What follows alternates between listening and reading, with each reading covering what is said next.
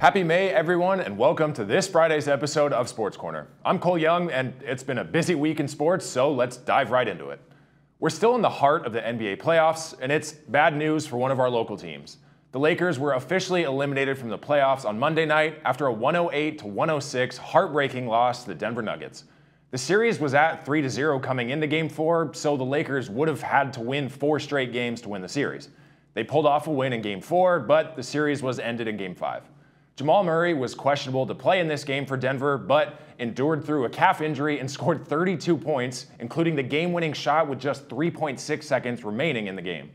LeBron James led the way for the Lakers, closing out his season with an incredible 30 points, 11 assists, 9 rebounds, and 4 steals. This was an incredible back-and-forth game that featured 16 lead changes and 10 ties. The reigning champion Denver Nuggets will now move on to face the Minnesota Timberwolves, who are coming off of their 4-0 sweep over the Phoenix Suns. The Timberwolves won all 4 games by at least 12 points and breezed their way out of the first round. Anthony Edwards was beyond dominant for Minnesota, averaging 31 points, 8 rebounds, and 6 assists per game throughout the series, all capped off with a 40-point performance in Game 4. Game 1 of the matchup between Denver and Minnesota will begin tomorrow, with Game 2 following on Monday. This series should be full of explosive plays and lots of scoring, so don't miss out. Our other local team, the LA Clippers, are still in their close battle with the Dallas Mavericks. The series was tied at 2-2 going into Game 5 Wednesday night. In that Game 5, the Mavericks handedly took care of the Clippers, coming away with a 123-93 victory. Luka Doncic took control and led his team with 35 points, 10 assists, and 7 rebounds. Game 6 will be tonight at 6:30, and if Dallas can't close out the series tonight, there will be a Game 7 on Sunday. Whoever comes out on top between the Clippers and Mavericks will move on to face the top-seeded Oklahoma City Thunder. OKC just completed their 4-0 sweep over the New Orleans Pelicans, and although the games were somewhat close at times, the Thunder look very dominant and are in prime position to make a deep postseason run. Shai Gilgeous-Alexander has been pretty much unstoppable, leading OKC in this series with 27 points per game. The Thunder have to wait patiently on Friday and possibly Sunday to see who they will face in the next round. In the Eastern Conference, unlike the West, there have been no sweeps. The number 1 seed Celtics probably should have swept the Miami Heat, but Miami secured a close victory in Game 2. Other than that, the Celtics have won by 20 in Game 1, 20 in Game 3, and 14 in Game 4. Jaylen Brown and Derek White each scored 25 points, and the Celtics advanced to the Eastern Conference semifinals after beating the Heat 118-84 in Game 5 on Wednesday. Boston will face the winner of the Cleveland and Orlando series. The Orlando Magic have been in a surprisingly exciting matchup with the Cleveland Cavaliers. Cleveland picked up wins at home in Games 1 and 2, followed by the Magic picking up 2 wins at home in Games 3 and 4 by a combined margin of 61 points.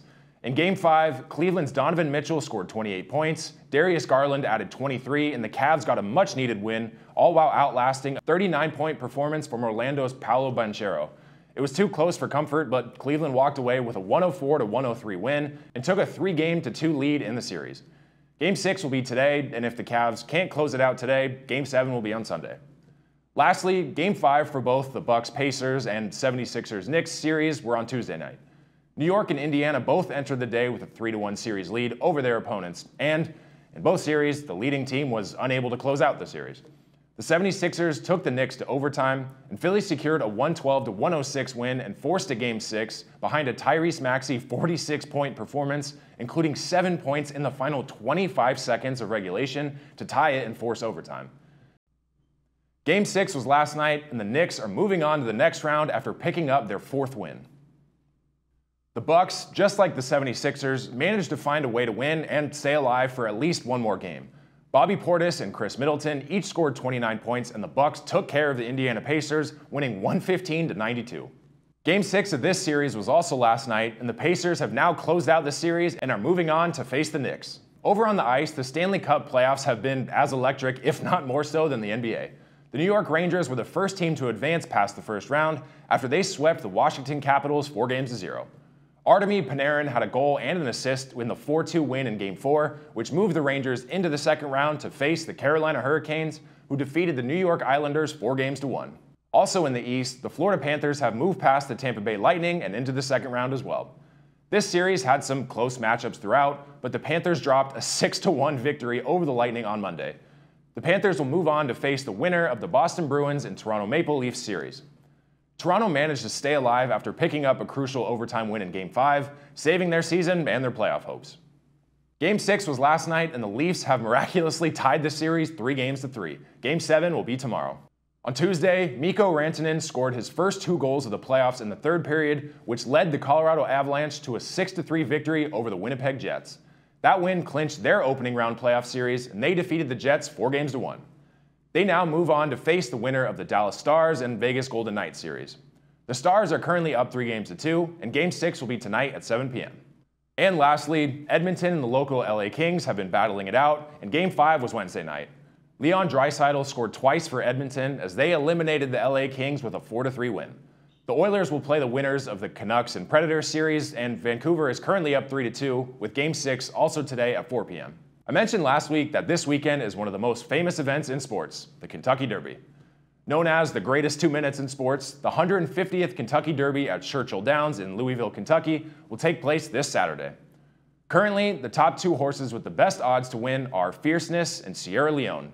Sierra Leone has won 3 of 4 career races, losing by just a nose in 1 race. Fierceness remains the overall favorite on the day and has won 2 of his last 3 races, including the Florida Derby in his most recent start.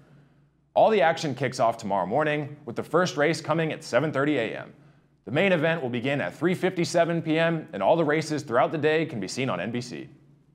To end the show on some not-so-great news, Angel star outfielder Mike Trout is back on the injury list again this season. It was announced Tuesday that Trout has torn his meniscus in his left knee. Currently, there's no set time for Trout's return, but it's believed that the injury is not season-ending, luckily. In 2021, he had a torn calf muscle that limited him to play in just 36 games. The following year, he was able to play 119 games, but a back injury put him back on the injured list. Last season, Trout suffered a hand injury after fouling off a pitch that limited him to just 82 games. From 2021 to 2023, Trout has missed 249 games, more than half of the possible games he could play. He was off to an MVP caliber season this year, hitting 10 home runs and 14 RBIs in 29 games so far. Hopefully, it's a speedy recovery, and he'll be right back to hitting home runs soon. It's a great time in sports with all the playoffs I just mentioned going on, plus the MLB, NFL draft rumors and stories are coming out, and so much more.